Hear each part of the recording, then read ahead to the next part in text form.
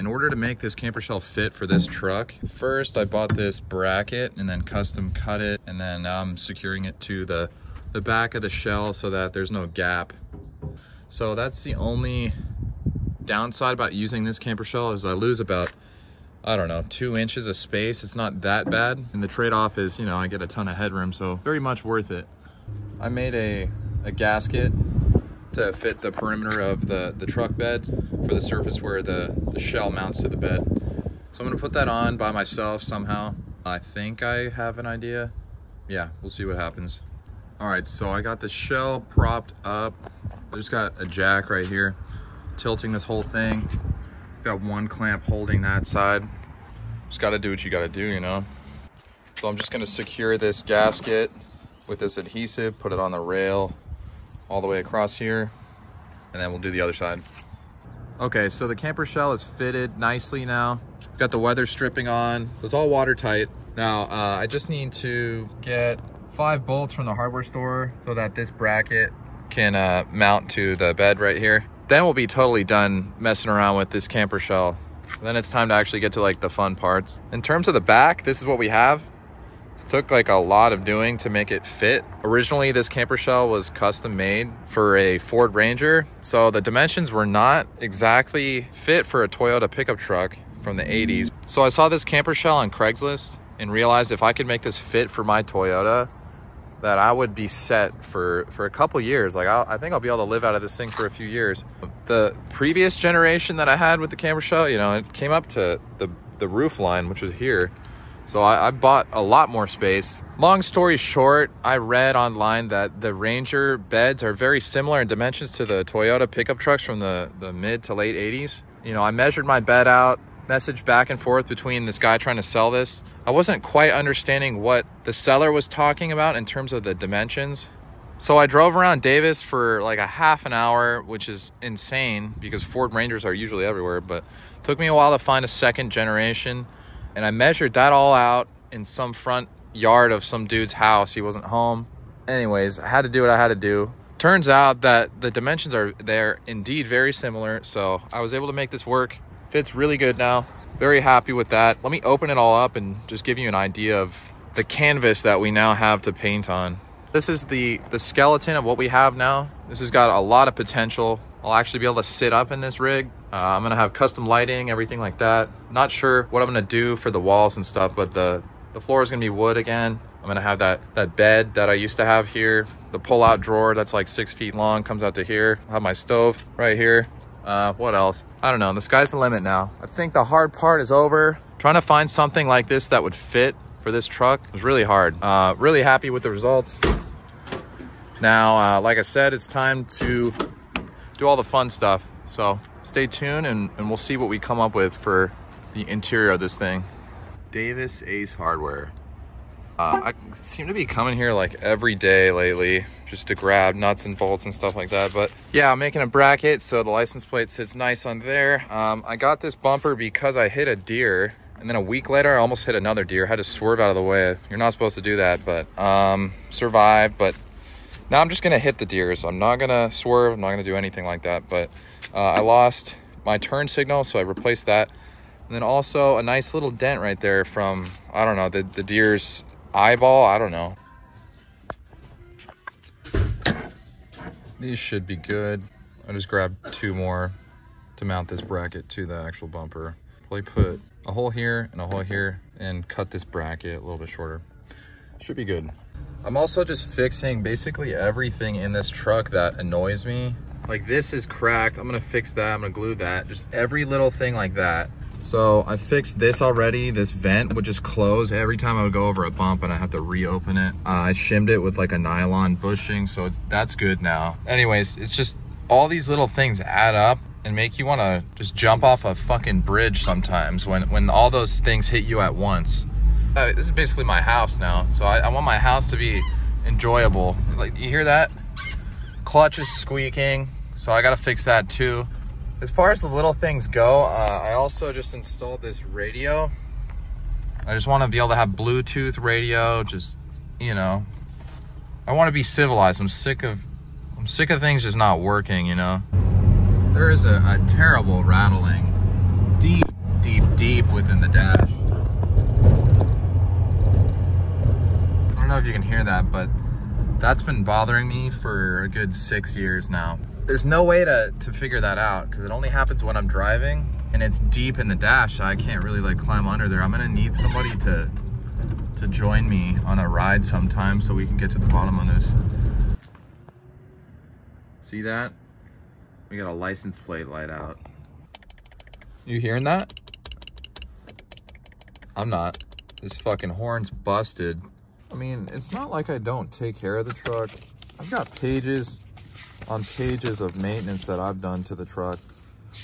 But even then, still, somehow everything is still broken. But I must say that this truck has never left me stranded, and it always keeps driving. And it always gets from point A to point B. That being said though, you know, there's a crack right here. That propagated one day. I remember waking up, coming into the truck and just seeing that, and I didn't even touch it. It just happened overnight. But that's okay. This thing's got character. It's been through a lot.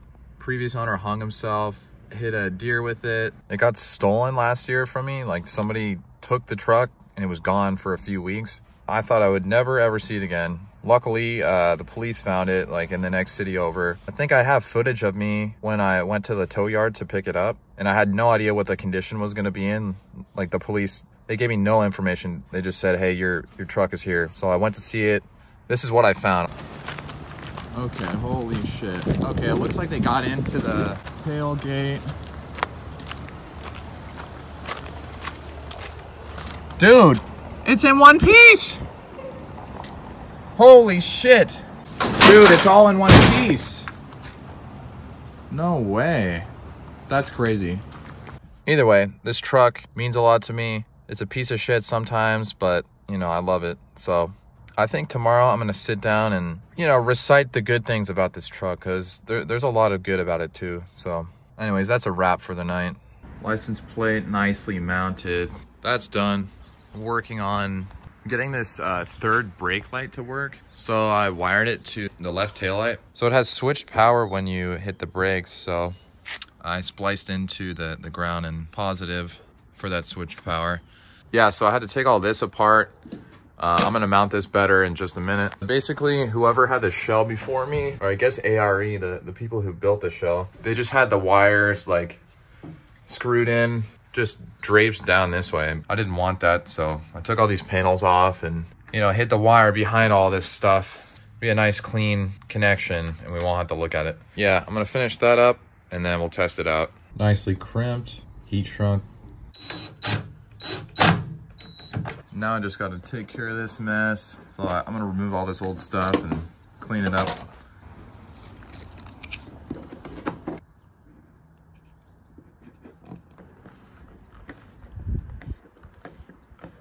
Well, there it is. I guess it's time to test it, right?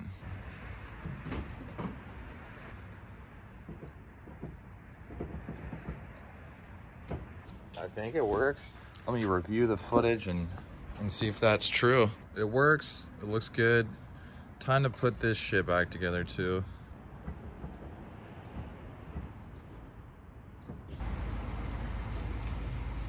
Not one, but two license plate lights. Okay, so I got the subfloor back in. This was from my like previous iteration of living in the truck. So this will be the subfloor yet again. It's still the same shape, obviously. I just made this threshold for the entrance. Haven't screwed it down yet, but I have the screw holes here because I'm going to take the floor back out, but I just wanted to make that threshold so we have a nice entrance to the truck that is durable, because last time I just had the wood exposed, and over time you can imagine that would get scuffed up and beat up. So we just got some angled aluminum, screwed it all together, measured it out, looks pretty good.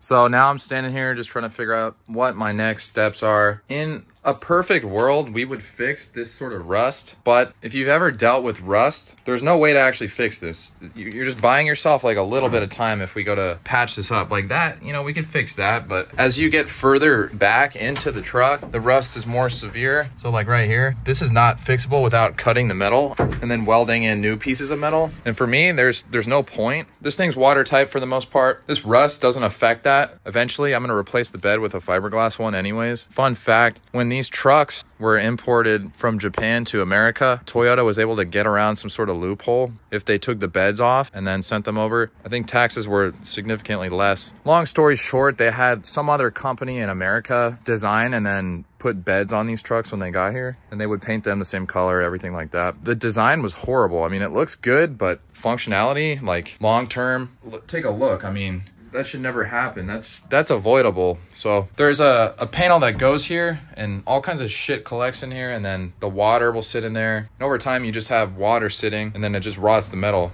They could have easily put drainage holes all along the sides, and I'm pretty sure that the Japanese beds, they do have drainage. So that being said, this thing's gonna be replaced anyway, so I'm not worried about the rust. We're gonna probably just pretend like it's not there. We'll just be in denial. So the next step, I think, I wanna make this floor a bit more level. If you really look at it, it sort of dips down in the middle. It's not so apparent in the video here, maybe a little bit, but the bed is a little bit bent in the middle, so I want to reinforce underneath so we have a nice platform to work on. Also, in terms of insulation, I don't think I'm going to insulate anything. My goal is to either live in the LA area or the Bay Area, and those places don't get too cold at all, and it's actually, in my eyes, it's useful to have no insulation. If we have insulation, it gets hot in the day, it's gonna be difficult to cool this thing off. You know, the nighttime will roll around, but we still got a lot of heat in here. If there's no insulation, then obviously the heat will be able to escape. So I'm gonna probably level the floor, reinforce it, put this wood back on. We'll put these side panels back on. I'll clean everything up, obviously. You wanna have a nice clean environment. Gonna leave the rust, pretend it's not there. And then I'll reinstall this whole setup I had here. My whole bed and slide out drawer and everything like that. After that, then we'll play around with ideas in terms of what we want here. I definitely want a refrigerator, so we're definitely gonna do that. Be ideal to have it here. I think my bed ended up coming out to like here, something like that. So we have quite a bit of room for a refrigerator. Might do a sink in the back there, not sure. After that, then we can reimagine this whole shell part. I could line it with really thin plywood. That would be cool. The other idea is just carpet the entire thing, you know, not carpet, but the carpet that's used in, you know, car trunks or like the ceilings of cars. So that would be good for condensation purposes. Yeah, then we could do some lighting and stuff like that. Yeah, I got to get the foundation going first. So, oh yeah, I also rekeyed all these locks, so they work with just one key, which is awesome. Don't have to mess with 3 different keys. So we got that lock, we got the back one, and then this one. So we're all locked up now. I feel like maybe I'm paranoid, but we're right next to the railroad and there's always some sketchy people coming in and out of here, but gotta keep everything locked up. They're eyeing my shit already. I can feel it. Well, it rained a lot. Turns out the camper shell is not watertight. Took this whole panel off just to get to the bottom of it. I think there's a leak like right there, so we'll have to address that. Doesn't seem like a big thing, but now that I have that panel off, I really do think that lining this whole thing with wood would be awesome. I think cedar planks would be ideal. I know they use that same exact wood in saunas, so I know it does well in high humidity areas. So just trying to imagine it now, but it would be easy because these cross members, you just screw right to those. It would be very doable. So I think I might just take all the other panels off so I can find any other potential leaks. So some of this stuff is riveted to the metal underneath, so I can't like remove that. So I'm gonna have to drill these rivets out and then take this component off. Same with these gas struts. They're mounted to some bracket that's riveted to the frame. It's not so easy to remove all this stuff, but I'm gonna do it and just replace these rivets with screws. That way we have like a very clean slate to work with and check for any leaks, start from pretty much nothing and work our way up. So for the next couple hours, I think I'm gonna be removing all these panels. Couple hundred screws later, we got all those panels off. Now this is what we have. Boom. The skeleton, the real skeleton. It's pretty clean all around. Those panels were actually pretty beat up. I think I'm actually gonna go buy some wood paneling right now. Just strike while the iron's hot. I don't know. At some point we're gonna put that in here. Looks like I could definitely fit some 8-foot long pieces of wood through both windows here. So we're gonna go give that a shot. Just barely fit. Close call. 100 square feet. There we go. Holy shit, I need a shave. Yeah, we got our wood right here, man. Quick little horn repair. So this is the problem right here. This contact has worn all the way down. It doesn't contact the back of the steering wheel. So when you hit the button, it doesn't complete the circuit. Easy fix. It's like 15 bucks from Toyota. I'm gonna replace this and then should be good for another 30 years. All right, had to take this all the way apart. That's okay, it wasn't too bad. But it's just interesting to see this. They don't make stuff like this anymore. The quality, just the wiring, everything like that. The wire management, the zip ties. If you look at a new car, you won't see anything like this. It's just, this is from a bygone era. And this truck is awesome. Today, this truck is awesome. Also, check this out. To be able to get in here and take that clip off is very easy because whoever designed this housing, they put a little cutout right here so you can get your pliers in there. But once again, if you tear into anything modern like this, you won't see attention to detail like that anymore. Things nowadays are just meant to be thrown in the garbage, not repaired. Back together. Nice. Isn't that a cute little horn? I miss that a lot, I'm not gonna lie. All right, so I just finished wiring these spade connectors. I'm gonna go out to the truck and then wire these 2 speakers and then hook them up to the radio. Got the driver speaker wired up, some zip ties. Gotta have it proper, gotta have it look good. I'm gonna do something about this because there's no rubber boot that connects like the cabin of the car to the door. It's not proper, so I'm gonna add a little something to that. All right, so this is what we came up with. That's gonna get pinched when I close the door, so I'm gonna get some sort of clamp to hold it there. There we go. Okay, we got both speakers put back together. Everything works great. It sounds amazing, honestly. I didn't think it was gonna sound that good. It's just 2 Pioneer speakers. I got them a while ago, but I've never actually hooked them up. There was just no point because the radio I had was just very old school, no Bluetooth. So now everything works. Very happy with that. Also fixed the cigarette lighter. That never worked the whole time I've owned the truck. Somebody hacked the wiring up behind it. I don't know what they were doing, but I put it all back together how it originally should have been. We've got USB-C and then USB 2.0, whatever the hell it is. So we can charge stuff with that. What else? I glued this cracked thing. It's good now. Can't tell. Solid. Things are coming together. I got some custom cocoa mats coming soon, so that'll be here in a couple weeks. I don't know. Interior's looking good. Got a nice big crack here, but it never bothered me because it's so low. You know, you don't really see it as you drive. I might just leave that.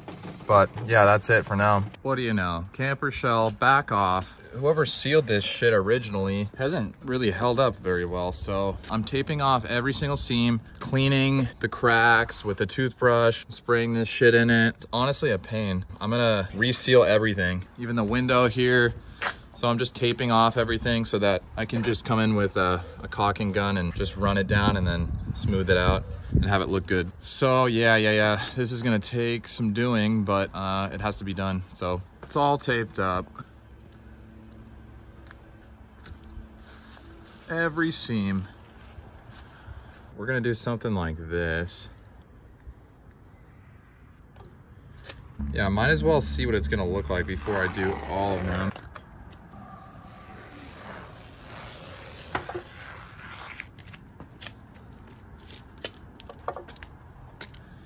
Yeah, it looks way better than before. So yeah, we're gonna do that all the way around and then let it cure overnight and then we should be watertight.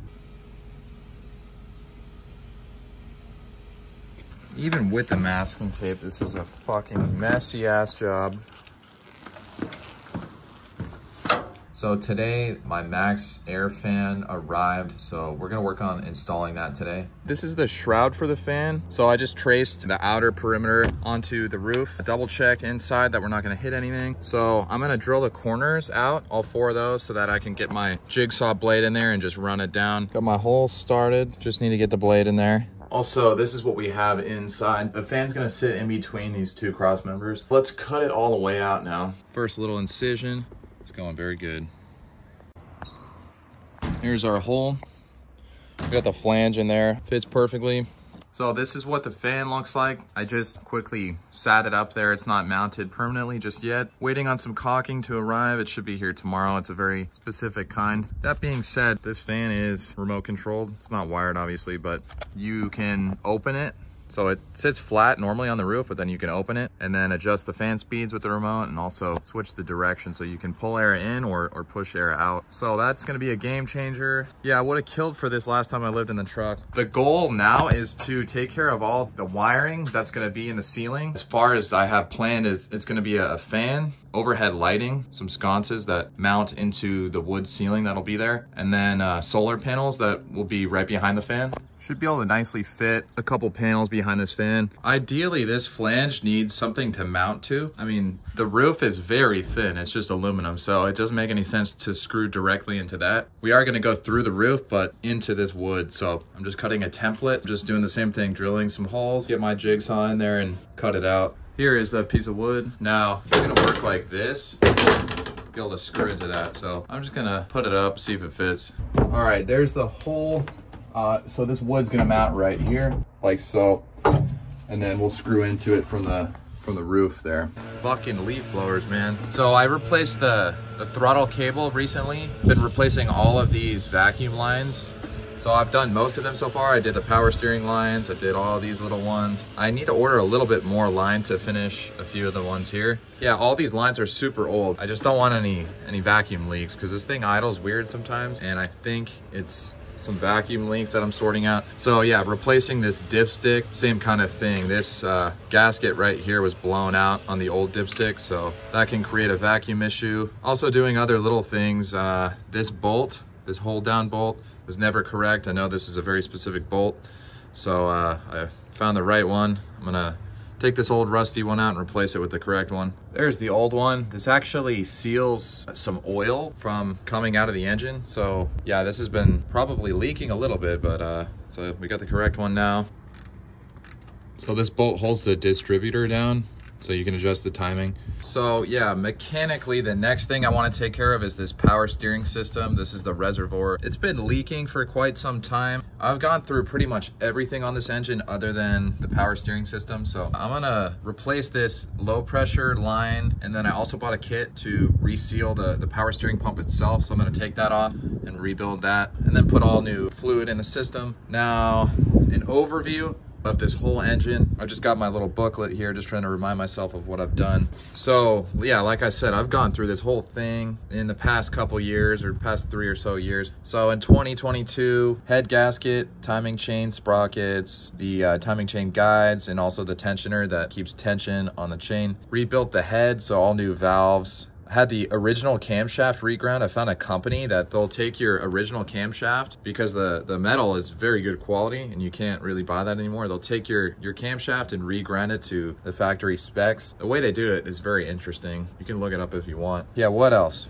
Replaced the tappet screws. Those are on your rocker arms. Had the rocker arms resurfaced. So I got the original still in there. I had the fuel injectors rebuilt and tested by 22RE Performance. They do a really good job at that. Replaced the thermostat, valve cover, gasket, and oil cover gasket. So that gasket that just seals this cap, and then the valve cover gasket right here. I also replaced these little, I don't even know, I think they're half moon shaped things. I forget what they're called, but these stock ones are not so good. They always leak. So 22RE Performance, they make these. They just replaced the original style seal, which this has been totally leak free for a few years now, so definitely works. What else? Yeah, I put new head bolts. Those are very expensive. They're like $100 just for the bolts. Rotor and cap. So the rotor and cap, that's been replaced, and then there's a few O-rings in there that I've replaced as well. Spark plugs and wires. So yeah, all new wires. Those are Toyota wires, very expensive. Air filter goes in here, that's been replaced. The oil pan,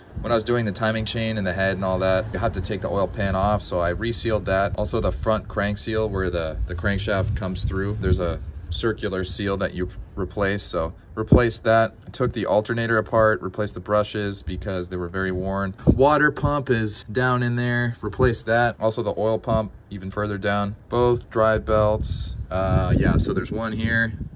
I actually replaced this again recently. This pulley, this idle pulley, the bearing was worn in it, so there's a lot of play in it, and it just caused the belt to get chewed up. So replaced that recently.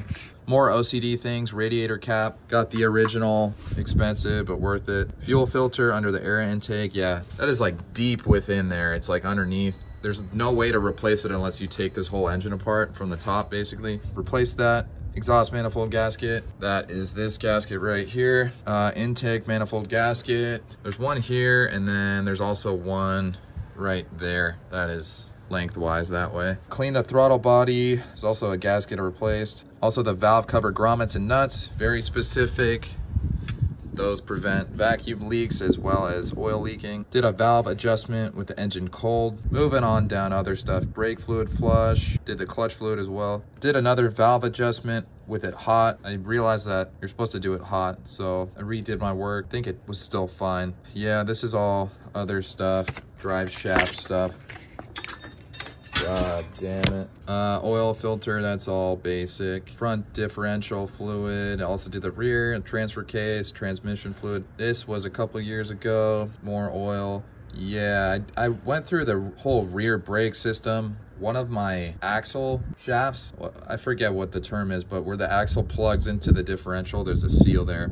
I guess it's just an axle seal. That axle seal blew. When that happens, you get oil all over everything, and you just have to replace the brakes, and it was about time anyway. So went through the whole thing, used Toyota parts. It was really expensive. So rear drums, replaced the brake hoses, the shoes, also the cylinders. Those are, you can still get those new from Toyota, and for me it was worth it. Also, yeah, I redid all the oil again for the transfer case and the rear differential, front differential. I don't know, I'm just fucking OCD, but some of them were leaking. I don't think I got new crush washers, so don't ever make that mistake. It's like a $2 part, but you have to redo the whole job basically, because you can't just tighten it down. It still won't seal. Also did the wheel bearings in the rear and the inner and outer seal. Yeah, that was what I talked about. Brake fluid flush, just procedural. Truck got stolen. New catalytic converter. Did a valve adjustment recently. Just a bunch more shit. Anyways, it doesn't really matter. Also replaced the heater core. These are the lines that come from the cabin of the truck. That was like a 2-day job. When I got the truck, it didn't even have heat. I mean, it was broken. The heater core was leaking, so somebody bypassed it. They just take, instead of the hot coolant coming from the engine to go into the heater core, it just goes back into the engine. So you just connect these two lines together. Then you've got a closed system that just skips over the heater core. Yeah, that was a pain in the ass. I spent 2 full days working on that. It's been good ever since. Had heat.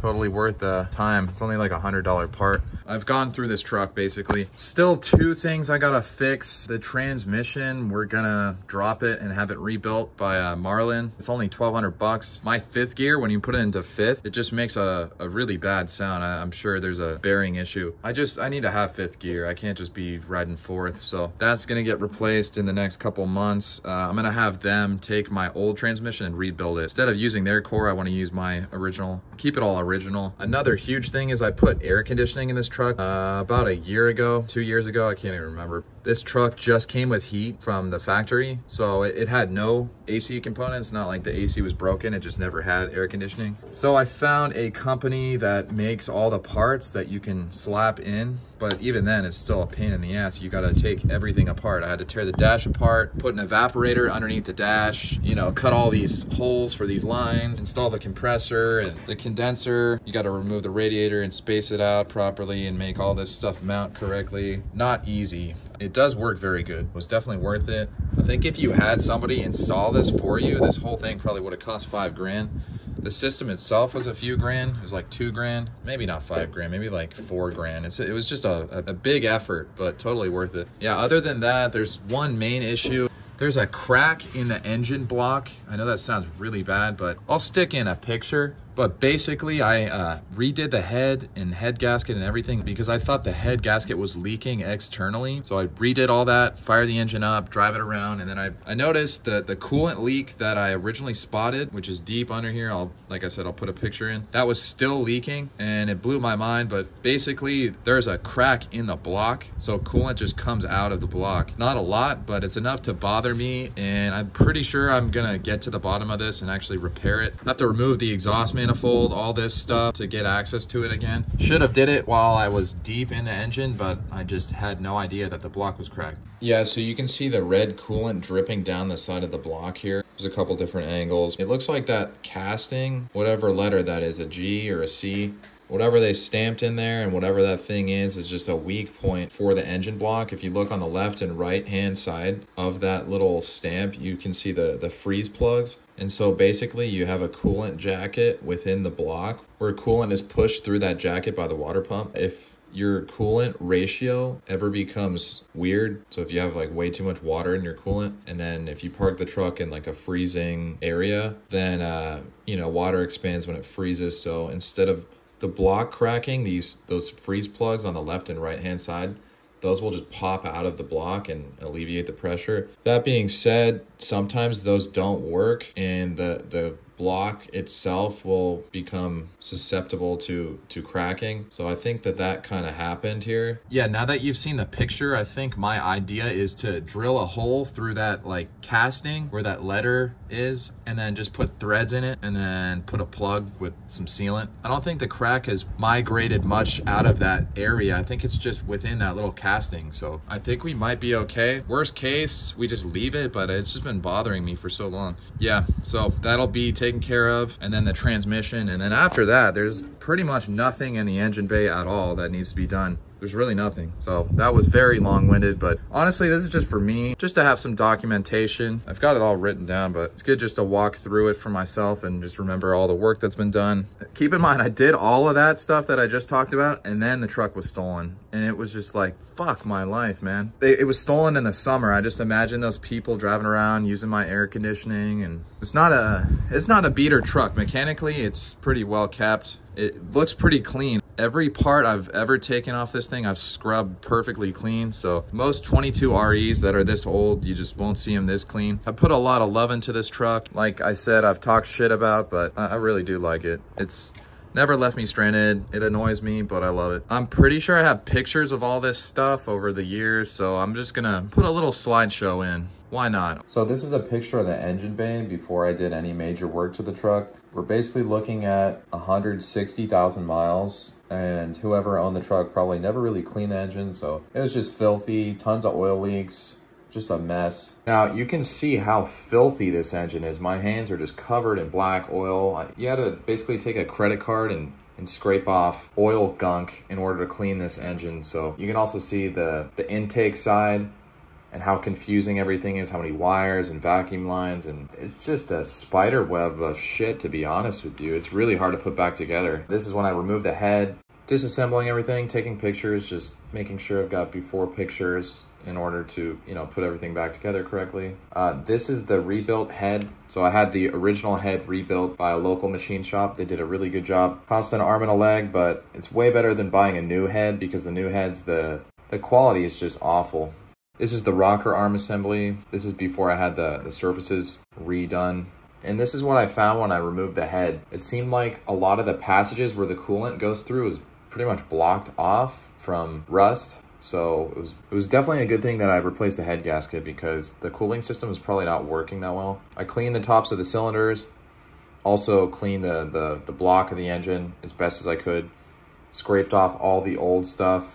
Took multiple hours doing that job just to make sure it was just perfect. I feel like if you pay anybody to do a head gasket job, they're not gonna take that amount of time like a shop. They're just gonna quickly scrape it off and slap it all back together. But for me, if you want it done right, you gotta spend a few hours cleaning that block. So got it perfect, cleaned the pistons like I mentioned. This is the valve cover, pretty filthy. Cleaned it up with just soap, took a long time. I was able to keep the original 22 RE sticker in the front. It's got some nice patina on it. This is the whole head assembly. We've got the head with the new valves. We've got new studs for the intake where it bolts on, and the exhaust where it bolts on. We've got a new, well, it's the original camshaft, but just reground. And then the rocker arm assembly that was redone as well. This is the new head gasket, Toyota, genuine. Now this is the first process of putting it all back together. So I got the head on, camshaft in, rocker arm assembly on, timing chain. This is the intake side. You can see I cleaned everything up as best as I could. Yeah, I put the intake assembly on.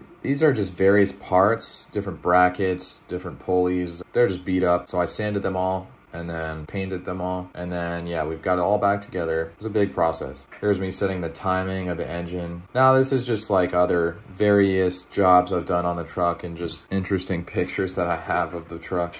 So this is the climate control panel, replaced that. My buddy Rory helped me with this. The fuel pump died on me. Was able to get home, just barely, but then when I got home, I couldn't turn the truck back on. So the best way to replace it is to remove the bed, because the tank is basically right in the middle there, and then the fuel pump just sits into the tank. So we took the bed off. Honestly, not that heavy. I think we had like 3 or 4 people lift it off. Replaced the fuel pump with a Bosch one. I think the original like Toyota one was $400, so I went with the Bosch one. Now this is way back when I pretty much first acquired the truck. I took it all apart, trying to replace the heater core like I was talking about. I took the whole interior apart and scrubbed all the carpets. There was mold in there, nothing horrible, but I just wanted to start from scratch, clean it all up, figure out where the water was getting in. Well, it turns out that the firewall leaks. It's a problem with these older Toyotas where there's a sealant in the firewall and water gets past it over time because that sealant cracks. Basically, the only way to fix that is to remove the fenders and then drill some welds to be able to pull some metal apart so you can get in there and add some new sealant, which is crazy. Big job, pain in the ass, but I just didn't want a leaking truck with like water on the carpets and everything. So I did that, and then I had to weld everything back together, like all those joints that I took apart, put that all back together. It's been leak free ever since, so that was worth it. Here's my buddy Tyler. He's helping me clean the engine out of my Mercedes. We had it flipped over on an engine stand and we were just like OCD cleaning it, and we're just like barbecuing some stuff in the back of the truck there.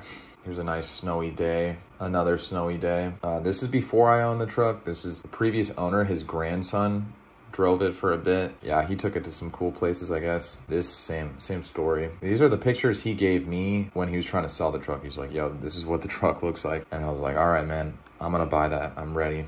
I only got the one speaker and it's fucking up on me right now.